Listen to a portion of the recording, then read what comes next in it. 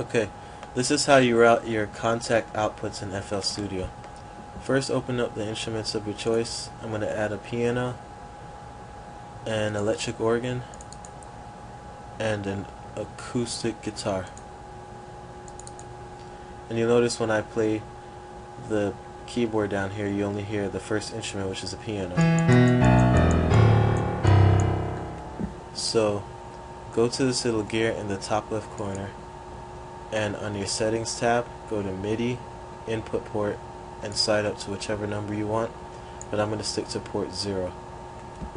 Then go to channels, add 1, MIDI out. If you go to channels, add 1, and you don't see MIDI out here, just click more, and it will be in your list, and all you have to do is double click it to open it. Now on your MIDI out, you have to make sure your port number is set equal to the input port number in Kontakt. So since I chose 0 here for Kontakt, I'm going to have 0 as my port number in MIDI out. And when I play the instrument, you'll hear the first instrument in Kontakt, which is a piano.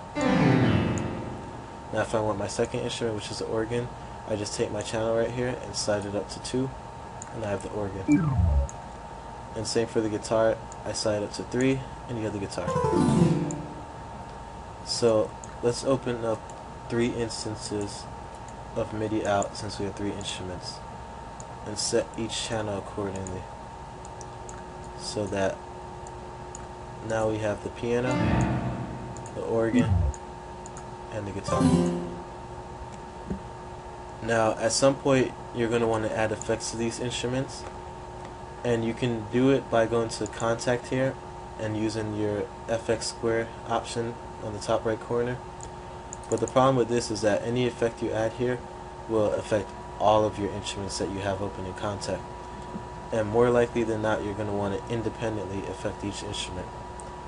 So if you notice, you go to MIDI out, you don't have that FX square that you had in Kontakt. See, it's here in Kontakt but not in MIDI out.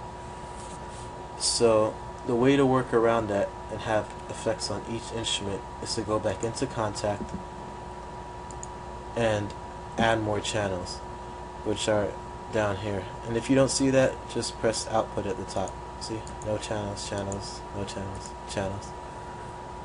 So add a channel. For the first effect, I want a chorus on the piano, so I'm going to name that chorus, and I'm going to go to the configuration button at the bottom of that channel. Click it. It says channel 1 not connected, channel 2 not connected.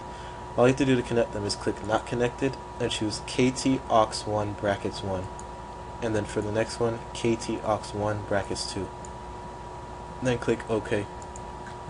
Now go to the instrument within Kontakt that you want to have that chorus effect on, and for me I want it on the piano, so I'm going to go to the output tab on the piano and slide down to chorus. Then go back to this gear up here, and this time go to the processing tab. And remember we chose KT aux 1 earlier, so we're going to look at our input numbers and slide up to whichever number we want. Now each number refers to the insert number in your mixer, so I'm going to choose insert number 1. And when I go to the piano now, you'll notice that when I play it, the sound is going to come out of insert 1 in the mixer. So if I want it in insert 2, for example, I just go back to Kontakt and then slide this 1 up to number 2. And when I go back to my piano and play it, you see the sound coming out of insert 2. And if I slide up to 3, you already know what's going to happen. I'm going to have sound coming out of insert 3. So let's go back and put that to number 1. And since we want a chorus on it, we go to insert 1 in the mixer and add the chorus. So now my piano has a chorus on it. So here's without the chorus, and here's with the chorus. Alright? So now let's say we want a delay effect on the organ. In order to do that, you have to go back into Kontakt, and for every effect you want, you have to add a new channel. So I'm going to add a channel this time and call it delay, and go to the configuration button, and where it says not connected, I choose KT aux 2 this time. Before I chose KT aux 1, but now I'm going to choose KT aux 2 bracket 1 and KT aux 2 bracket 2. Each time you add a new channel, you have to make sure the number goes up 1. Then click OK. And since I want that delay on the organ, I go to the organ within Kontakt, go to the output tab, and slide down to the delay I just created. Go to the gear next, and make sure you're on the processing tab, and we chose KT aux 2. So now we're going to slide that up to insert 2 in the mixer, and when I go to my organ, you'll notice the sound comes out of insert 2. And so for the delay, I just add my delay effect here, and I have the delay. And that's just on my organ, because if I go back to my piano, it doesn't have that delay. So let's do one more example. For the guitar, let's add distortion to it. So we go back to Kontakt 4,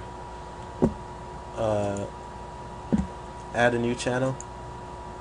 We're going to call this one Distort. Go to configuration, where it says not connected. This time we're going to choose KT aux 3 brackets 1, KT aux 3 brackets 2. Click OK. Go to the guitar within Kontakt, output tab, slide down to distort, go to the gear. We chose KT aux 3, so let's keep the pattern going and slide this up to number 3. So in insert 3 in the mixer, we'll add our distortion unit.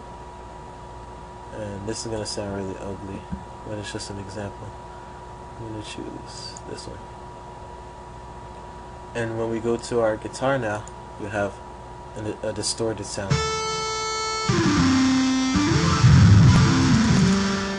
Right?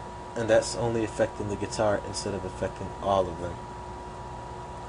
So, yeah, that's it.